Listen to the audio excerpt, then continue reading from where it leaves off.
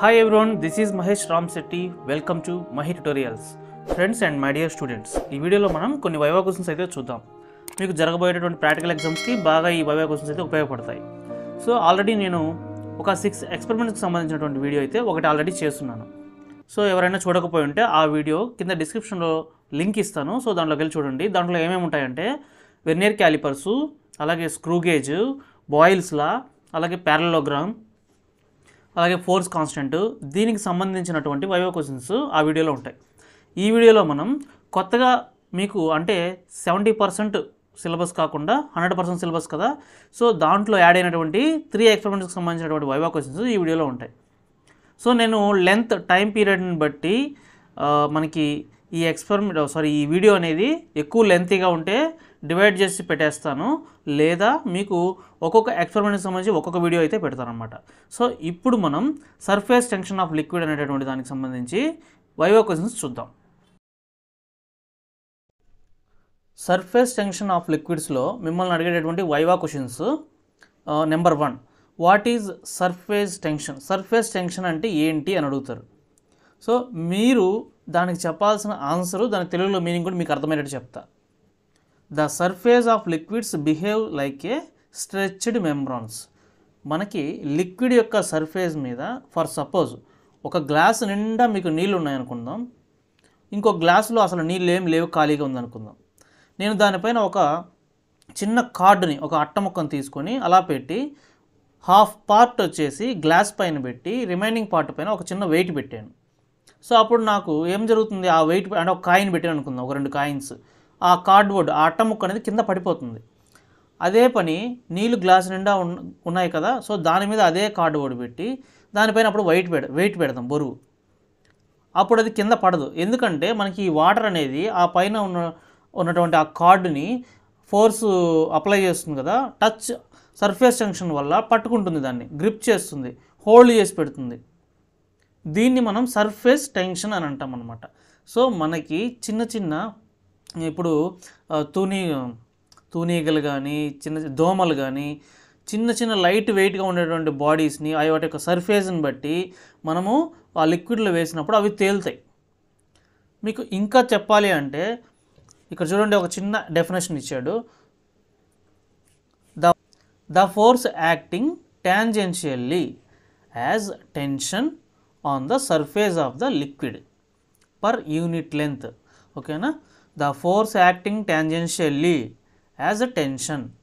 Force అనేది ఎంతైతే act అవుతుందో, సర్ఫేస్ పైన ఎంతైతే ఫోర్స్ యాక్ట్ అవుతుందో అది ఒక యూనిట్ ఏరియా ఆఫ్ లెంత్కి ఎంతైతే ఉంటుందో ఆ వాల్యూని సర్ఫేస్ టెన్షన్. అలాగే ఒకవేళ మిమ్మల్ని surface tension value of different type of liquids అని ఉంటాయి, అంటే మనకి సర్ఫేస్ టెన్షన్ అనేది అన్ని లిక్విడ్స్కి ఒకే విధంగా ఉండదు.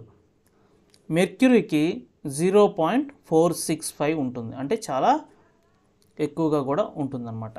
నెక్స్ట్ వాటర్కి అయితే 0.07, అంటే చాలా తక్కువ ఉంటుంది. అందుకని మనకి మెర్క్యూరీకి వాటర్కి డిఫరెన్సెస్ చూపించి చాలా క్లియర్గా. Second question, how surface tension of water is affected by temperature of water.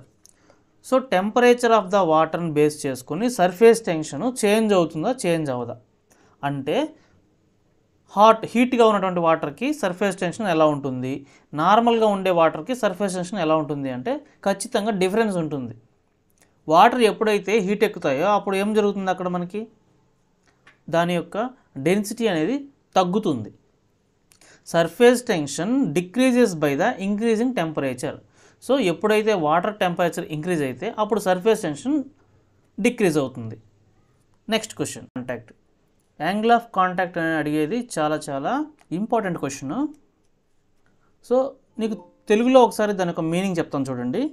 మనము ఇప్పుడు క్యాపిలరీ ట్యూబ్ని బీకర్లో నీళ్ళు ఉంటాయి కదా, సో దాంట్లో క్యాపిలర్ ట్యూబ్ని డిప్ చేస్తాం. డిప్ చేసినప్పుడు కొంత వాటర్ అనేది క్యాపిలర్ ట్యూబ్లోంచి రైజ్ అవుతాయి. సో రైజ్ అయిన తర్వాత మనకి మెన్సికస్ పాయింట్ వస్తుంది. సో ఈ పాయింట్ అనేది వాటర్లో ఉండాల్సిన లెవెల్ కంటే ఎంత యాంగిల్లో పైకి అనేది ఇంక్రీజ్ అయిందో మనం చూస్తాం అన్నమాట. సో దీన్ని మనము యాంగిల్ ఆఫ్ కాంటాక్ట్ అని అంటాం. మీకు ఇక్కడ పిక్చర్లో కూడా చూపిస్తాను చూడండి. అలాగే దీని యొక్క డెఫినేషన్ చూడండి. The angle measured inside the liquid between solid surface. So solid surface నుంచి ఇన్సైడ్ ద లిక్విడ్ వరకు ఉన్నటువంటి టాంజెన్షియల్ యాంగిల్నే మనం ఇక్కడ యాంగిల్ ఆఫ్ కాంటాక్ట్ అంటాం. So this liquid surface is a point of contact is called angle of contact. So next question, if the diameter of the capillary tube is doubled, what will happen to the rise of liquid? Capillary tube యొక్క diameter అనేది increase అయింది అనుకుందాం, double అయింది. So అప్పుడు మీకు water rising level అనేది ఎంత ఎక్కువ అవుతుంది లేకపోతే తక్కువ అవుతుంది, ఏం జరుగుతుందని అడుగుతాడు. సో దానికి answer the rise will be హాఫ్డ్. ఓకేనా? ఎంతైతే ఆ యొక్క డయామీటర్ పెరిగిందో ఆటోమేటిక్గా మనకి రైజ్ అవ్వాల్సిన పాయింట్ కూడా హాఫ్ అయిపోతుంది. ఇది డబుల్ అయితే అది హాఫ్ అయిపోతుంది, అంటే దాంట్లో సగం అయిపోతుంది అనమాట. అందుకే మీకు ఎగ్జాంపుల్గా ఇక్కడ డయాగ్రామ్ చూపిస్తున్నాను. ఇక్కడ మీకు క్యాపిలరీ ట్యూబ్ యొక్క డయామీటర్ అనేది డిఫరెంట్గా ఉంటే వాటి యొక్క రైజింగ్ పాయింట్ కూడా డిఫరెంట్గా ఉంది చూడండి. ఓకే స్టూడెంట్స్, నెక్స్ట్ మిమ్మల్ని కొన్ని ఫార్ములా టైప్ ఆఫ్ క్వశ్చన్స్ అడుగుతారు. అవి మీకు ఫ్లూయిడ్స్ చాప్టర్లో ఉంటాయి. సో అవి ఏంటి అంటే చూడండి ఒకసారి, మీకు soap బబుల్కి pressure, inside pressure formula ఏంటి, అలాగే లిక్విడ్ డ్రాప్కి ఇన్సైడ్ ప్రెజర్ ఫార్ములా ఏంటి అని. మీరు సోప్ బబుల్కి అడిగినప్పుడు 4T/R అని చెప్పాలి, లిక్విడ్ డ్రాప్కి అడిగినప్పుడు 2T/R అని చెప్పాలి. సో లిక్విడ్ అన్నప్పుడు నార్మల్గా ఉంటుంది, సోప్ బబుల్ ఉన్నప్పుడు 4T/R. ఇంకా మిమ్మల్ని లాస్ట్ అండ్ ఫైనల్గా సర్ఫేస్ టెన్షన్ యొక్క డైమెన్షన్ ఫార్ములా అలాంటివి అడుగుతారు. So surface tension dimension formula తెలియాలంటే మీకు ఫస్ట్ ఫార్ములా తెలియాలి, ఫోర్స్/యూనిట్ లెంత్. సో దాన్ని మనం డిరైవ్ చేసుకుంటూ వెళ్తే మనకి డైమెన్షన్ ఫార్ములా వస్తుంది. సరే, మీకు సర్ఫేస్ టెన్షన్ డైమెన్షన్ ఫార్ములా అని అన్నప్పుడు ఏం చెప్పాలి, M1L0T-2 అని చెప్పాలి. ఓకేనా? అది గుర్తుపెట్టుకోండి. ఇంకా మిగతా ఈ యొక్క డెరివేషన్ చేసే విధానం ఇక్కడ కనిపిస్తుంది కదా, సో మీరు గుర్తుపెట్టుకోండి M1L0T-2. స్టూడెంట్స్, ఈ వీడియో ఇంతవరకు అయితే అయిపోయింది. సో నెక్స్ట్ వీడియోలో రిమైనింగ్ చెప్తాను. సో వీలైనంత తొందరగా చెప్తూ ఉంటాను. యాక్చువల్లీ మీకు వీడియోస్ చేయడం కోసం నేను చాలా ట్రై చేస్తున్నాను, బట్ నాకు టైం అనేది కుదరడం లేదు. అలాగే సరైనటువంటి అవకాశం అంటే ఫర్ సపోజ్ ఎప్పుడంటే అప్పుడు చేస్తే మనకి డిస్టర్బెన్స్ సౌండ్స్ వస్తున్నాయి, దానికోసం సపరేట్గా టైం కుదిరించుకొని చేయాల్సి వస్తుంది. సో మీరు నేను పెట్టిన దాన్ని ఉపయోగించుకోండి. నేను వీలైనంత వరకు కూడా మ్యాక్సిమం ట్రై చేస్తూ ఉంటా. ఓకేనా? So thanks for your support. నాకు చాలా సపోర్ట్ చేశారు స్టూడెంట్స్. ఎవ్రీ ఇయర్ కూడా మా స్టూడెంట్స్ అందరూ కూడా సపోర్ట్ చేయబట్టే నాకు ఇంతమంది సబ్స్క్రైబర్స్ వచ్చారు.